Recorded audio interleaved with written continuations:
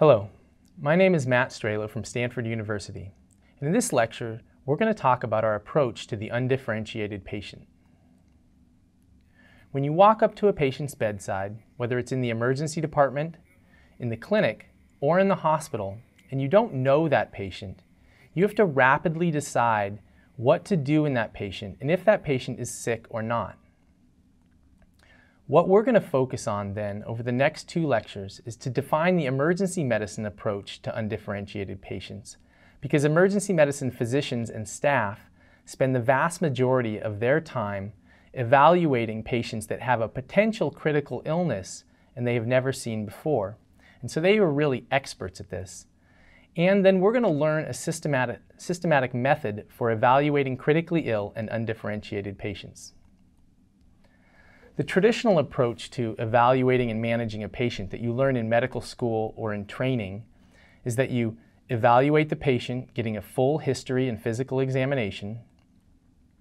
You then think about the patient, develop a differential diagnosis and what you want to, interventions and what further studies you want. And then you act on those interventions and get those studies. This is effective, but it's slow. And in our potentially sick, undifferentiated patient, we want to do these things simultaneously, where we evaluate, think, and act all at the same time. And this is the emergency medicine approach to patients. When we say evaluate, what do we mean? Well, we want to get an initial assessment. And that initial assessment should include the general appearance and the level of consciousness, an evaluation of their airway, their breathing, and their circulation, so their ABCs. And then I like to get a complete set of vital signs as well. When I look at their general appearance and level of consciousness, what I'm trying to determine is, are they ill-appearing or do they have an altered mental status? And so when I look at their general appearance and I'm walking up to the bedside, I try to decide, does the patient look chronically ill or do they look that at baseline they're generally healthy? And then I look for signs of things like anxiety, sleepiness, respiratory distress or fatigue, and sweatiness. When I look at their level of consciousness, the fastest way to do that is to actually introduce yourself. So say something like, "Hello, my name is Dr. Strelo. What's your name?" If the patient responds appropriately, you have a pretty good understanding of what their mental status is. If they don't respond appropriately, at that point I do some kind of noxious stimuli, like shake their shoulders or do a sternal rub to assess if they're responsive to painful stimuli. And then I decide where they're at on the AVPU scale, which stands for alert, so the patient is looking around and interacting with their environment. If they're not doing that, do they respond to verbal stimuli? So they might look sleepy, but when I speak to them, they respond appropriately. Do they only respond to painful stimuli, or P, or are they unresponsive to any form of stimuli? And that helps me determine approximately where they are at from their baseline. Now, I move on then to airway. And what I want to learn in airway is their airway obstructed or not protected, or is it normal? And once again, the simplest way to do that is to ask the patient to state their name. If the patient is able to speak clearly, they generally have an intact gag reflex and a clear airway. If they are not able to speak, then you need to check a little more closely their airway and make sure that it's open. Any unprotected airway should be handled immediately with some basic and advanced airway maneuvers. So how are you going to check for an unprotected or obstructed airway? One of the best things to do is to start by just listening. Do you hear any gurgling, stridor, or snoring? And then take a look in the back of the throat, looking for things like pooled secretions or blood, any foreign bodies. I also check a gag reflex, and I use a tongue depressor, or potentially even better, a suction catheter, by touching that to the tonsil or to the posterior part of the tongue to see if the patient actually will gag. And then I look for signs of cyanosis. Take a listen to this child.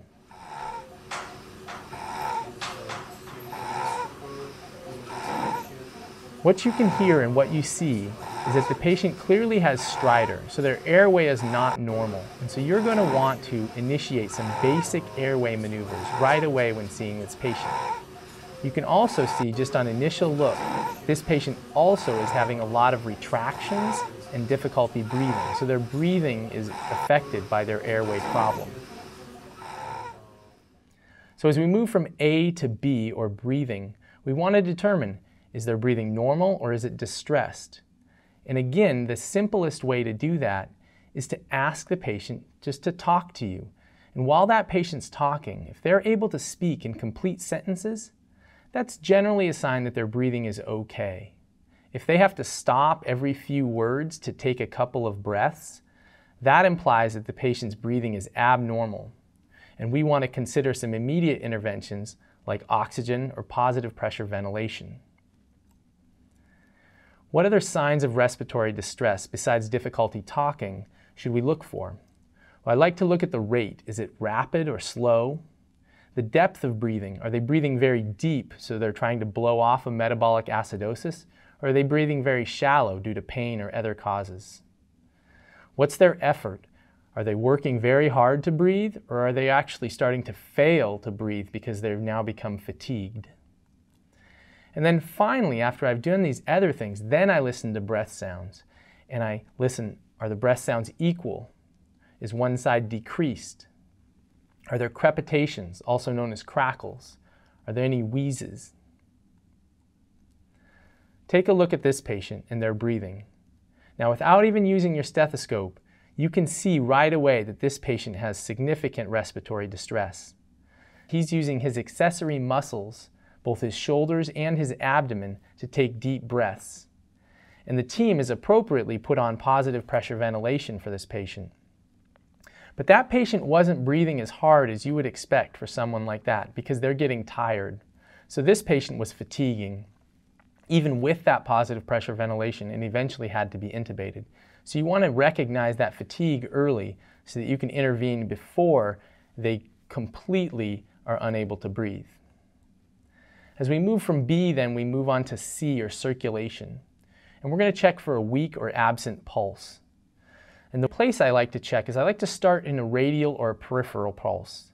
So in a child, a very young child, I might check a brachial pulse. But for everybody else, I start with a radial pulse.